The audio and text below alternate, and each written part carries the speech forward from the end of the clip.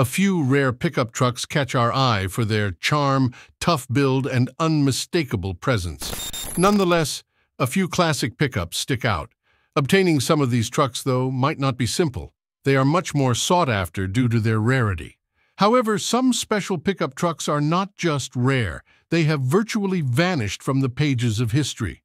Thus, these are a few of the rarest pickup trucks that 99% of people don't know about them. The Dodge Dakota Sport Convertible, conceived by Bruce Benedict to tap into California's convertible pickup trend, offered a blend of utility and leisure. Despite its pickup truck limitations, it embraced open-air freedom, making it a standout. Manufactured at ASC, American Sunroof Company, in Michigan, it featured a chopped roof, padded roll bar, and convertible vinyl top. Available in black, white, or red, it boasted a 3.9-liter V6 engine with 125 horsepower and transmission options of 5-speed manual or 4-speed automatic. Despite its unique appeal, only 2,000 were produced from 1989 to 1991, marking it as a niche product. Nevertheless, its legacy endures as a memorable footnote in pickup truck history. The Mazda Rotary Pickup, REPU, introduced exclusively in the US and Canada in 1974, stood as the world's only rotary-powered pickup truck. Utilizing Mazda's pioneering 1.3-liter 13B rotary engine, it epitomized Mazda's commitment to innovation. Mazda's journey with rotary engines began with the Cosmos Sport in 1967, showcasing the engine's advantages of being smaller, lighter, quieter, and offering a superior power-to-weight ratio. Amidst industry pressures, Mazda embraced the rotary engine to set itself apart, overcoming technical hurdles like inner surface scratching with a graphite aluminum alloy seal spearheaded by engineers like Kenichi Yamamoto. This resolve led to significant sales success in the 1970s.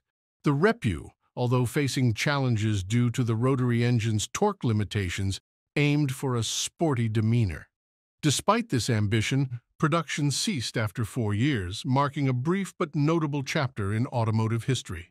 Introduced in 1975, the Chevrolet Big Ten emerged as a distinctive offering in the pickup truck segment.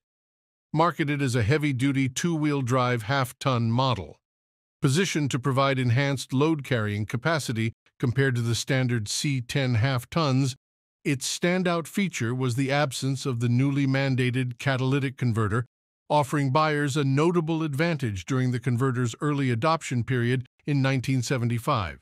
This exemption was crucial due to Environmental Protection Agency or EPA regulations requiring compliance with strict emission standards for trucks under 6,000 pounds.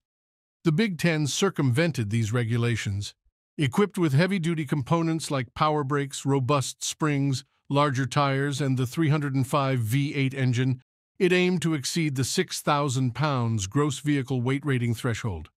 Popular among consumers seeking both heavy-duty performance and the cost benefits of leaded gasoline, the Big Ten enjoyed significant popularity until its discontinuation after the 1980 model year. The International Scout SS2, also known as Harvester's Super Scout II, produced from 1977 to 1979, offered a stripped-down off-road iteration of the standard Scout II, lightened with removable fabric doors, a fabric roof, plastic inserts, and a roll bar. It targeted off-road racing enthusiasts.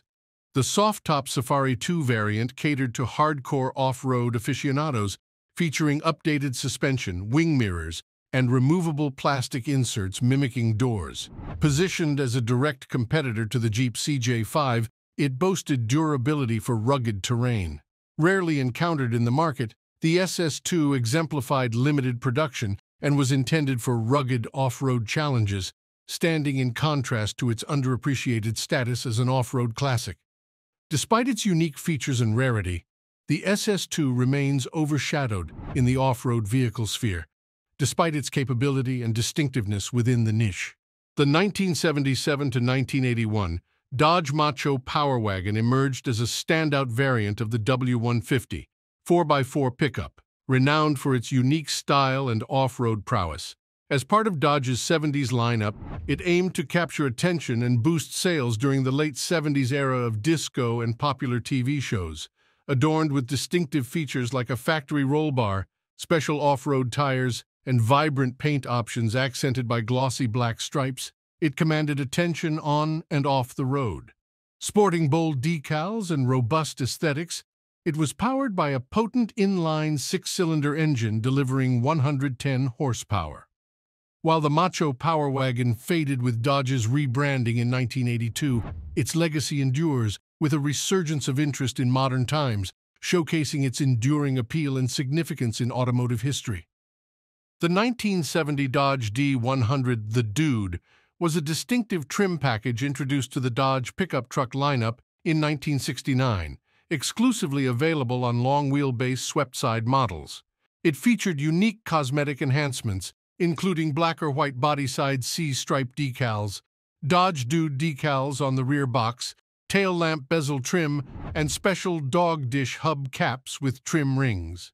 With its standout appearance, the Dude garnered attention during its production span of 2 model years, from 1970 to 1971, with only around 2,000 units manufactured, contributing to its rarity today. Although attempts were made to revive the Dude concept with a Durango-based prototype 3 decades later, it never progressed to production. Despite its brief production run, the 1970 Dodge D100 The Dude remains a sought-after and highly collectible trim package among automotive enthusiasts. The 1979 GMC Amarillo GT epitomizes GMC's commitment to offering unique and upscale pickup truck options.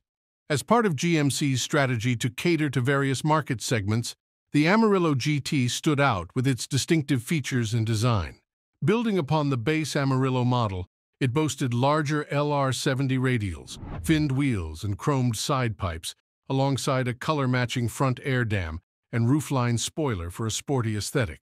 Inside, upgrades included softer upholstery, enhanced trim, and added comfort features like a headliner, carpet, and trucker's lounge seat. This special edition was a highlight of GMC's third-generation C and K trucks, which maintained production for 14 years without major redesigns. Alongside other special edition trucks of its time, the 1979 Amarillo GT represents a fascinating chapter in automotive history, showcasing manufacturers' ingenuity and dedication to appealing to diverse consumer preferences. Enthusiasts transformed the beloved Volvo 240 into a pickup truck by modifying its interior and creating a truncated cabin. Retaining the safety, affordability, and simplicity of the original series, the pickup conversion added a unique twist to this cult favorite. Despite alterations, the vehicle maintained standard features up to the B-pillar, showcasing a blend of practicality and creativity. The Volvo 240 pickup represents a new dimension to the legacy of the 240 series, cherished both in its stock form and when modified by enthusiasts.